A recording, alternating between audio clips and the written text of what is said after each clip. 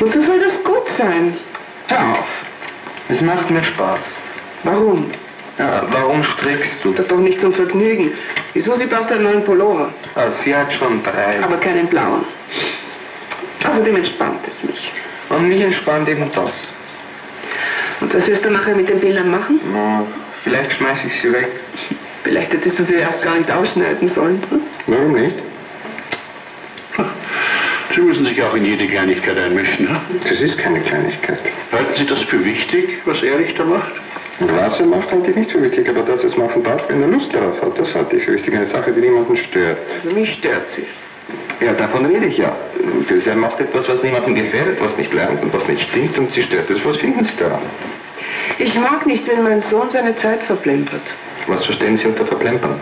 Eine Tätigkeit, bei der nichts herauskommt. Die Pasel. Also wenn Sie mich fragen, kommt Verplempern von Blemblem.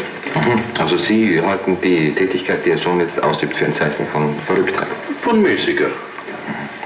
Und Sie würden Ihrem Sohn das Bilder ausschneiden am liebsten so schleinig wie möglich abgewöhnen, ja? Aber ja, er könnte in der gleichen Zeit etwas Nutzbringendes tun. Vielleicht nützt es ihm, wenn er da sitzt und Bilder ausschneidet. Vielleicht bringt es ihn auf Gedanken, die Sie sich gar nicht träumen können. Wie wollen Sie beurteilen, was ihm nützt und was ihm nichts nützt? Wäre Frau Newton zu ihrem Sohn gekommen und hätte gesagt, Isaac, jetzt liegst du schon wieder so faul im Garten, marsch ins Haus, tu etwas Nutzbringendes. dann wäre der Apfel vielleicht unauffällig ins Gras gefallen und Isaac Newton hätte die Schwerkraft möglicherweise nicht entdeckt. Wäre es Ihnen recht, ich würde zu Ihnen sagen, hören Sie auf zu stricken und lesen Sie ein Buch? Sie haben mich nicht zu erziehen, aber ich ihn schon. Erziehen. Was heißt erziehen? Heißt erziehen, den Kindern den Charakter aufzwingen, den wir haben? Danke, bitte. Heißt erziehen, dem Kind Spielraum lassen, einen freien Raum innerhalb von mobilen Mauern, die langsam niedriger werden und letztlich, wenn das Kind keinen Schutz mehr braucht, verschwinden. Was? Wenn ich sage, Erich, ich will nicht, dass du deine Zeit verplemperst, so ist das auch eine Art von Schutz. Wovor? Vor Zeitverlust. Wissen Sie, was Zeitverlust ist? Ja, aber ich traue mir es nicht zu sagen. Ah, Sie meinen, wenn Sie mir zuhören? Das haben jetzt Sie gesagt. Schauen Sie, es gibt Leute, die werden es für Zeitverlust halten, wenn sie im Büro sitzen, wenn sie stricken, wenn sie Bastel legen, wenn sie Eislaufen, ins Theater gehen, kegeln, was weiß ich. Irgendjemand wird immer irgendwas für Zeitverlust halten. Was ihm seiner Zeit wert erscheint, muss jeder für sich entscheiden. Also Sie gefallen mir. Wenn Erich jetzt zu mir kommt... Aber die Schule erscheint in meiner Zeit wirklich nicht wert. Ich mache einen Fußmarsch nach Afghanistan. Dann soll ich sagen, bitte sehr, bitte gleich, viel Vergnügen. Ja, nein, dann sollen Sie sagen, du gehst jetzt in die Schule und wenn du großjährig bist, gehst du von mir aus bis ans Ende der Welt. Bis dahin entscheide ich in deinem Interesse. Und dein Interesse heißt jetzt lernen, eine Basis für einen Broterwerb schaffen. Vom Hasch kann man nämlich nicht leben, sondern nur sterben. Was schaut er mich an? Ich denke nicht daran zu haschen.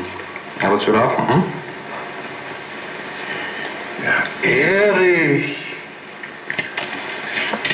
Fällt das auch in Ihre Rubrik individuelle Zeitanwendung? Nein, genauso wenig wie der Marsch nach Afghanistan. Man muss schon unterscheiden zwischen harmlosen und gefährlichen Schrullen. Wenn Sie zum Beispiel nicht wollen, dass Ihre Kinder rauchen, dann haben Sie zweierlei zu beachten. Erstens das eigene Beispiel. Lungenkrebs. Bitte dich, gewöhnst dir auch mir zuliebe, ja? Und zweitens die ausreichende seelische Reserve. Vielleicht drücken Sie sich klarer aus. Der junge Mensch muss genügend seelischen Rückhalt haben, um es sich leisten zu können, Vorbilder abzulehnen. Nein, danke. Fahrt Sie.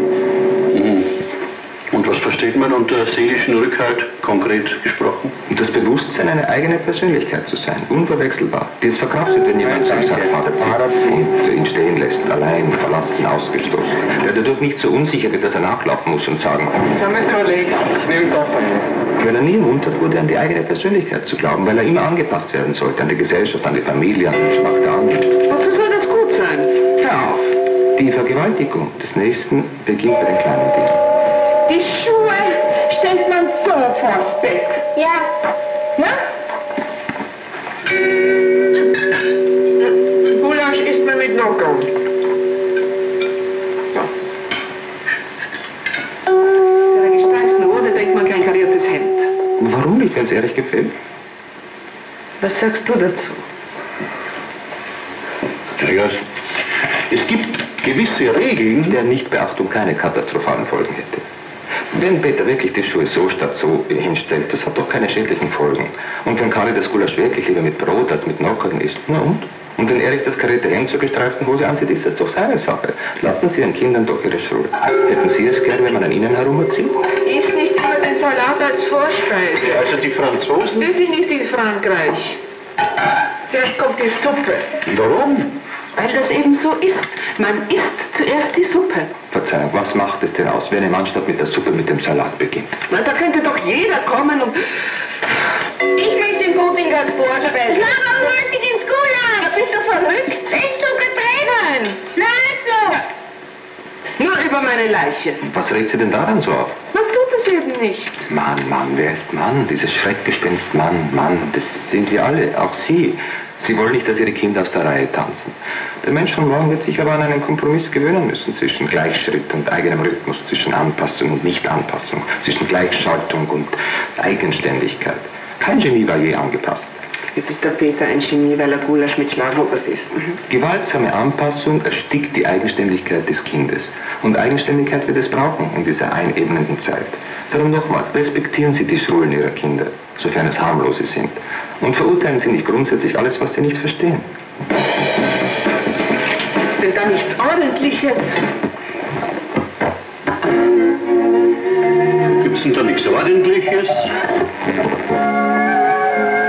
Gibt's denn da nichts Ordentliches? Es gibt nun einmal keine Regeln in Sachen Geschmack. Ob man eine Tätigkeit, deren Sinn man nicht begreift, nun als Schule versteht oder als Hobby, als persönliche Note oder als Blödsinn, es bleibt Sache des persönlichen Geschmacks. Einen Ausschließungsgrund gibt es natürlich, die Gefährlichkeit. Bist du verrückt geworden? Das ist dumm sowas. Derlei Schrullen sind nicht zu dulden. Aber alles, was niemandem wehtut, niemandem wehtun könnte, sollte man gewähren lassen, auch wenn es schwerfällt. Pass auf, ein bisschen. Ah. Das könnte. Moment. Das ist mein Pullover? Ja, das wird dein Pullover. Sag, würdest du mir Mama Carniel sticken? Ja, wie groß soll es denn sein, das S und wo? Also da und so groß. Also 5 cm. Aber kein F. Ja, warum kein S? Ja, ein B. Du heißt doch Susanne. Ja, eben deshalb, verstehst du nicht? Wenn die Leute das B sehen, dann glauben sie, ich heiße es mit B. Dabei heiße ich das mit S.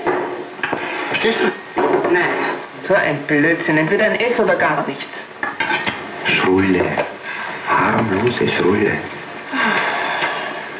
Also meinetwegen kriegst halt ein B.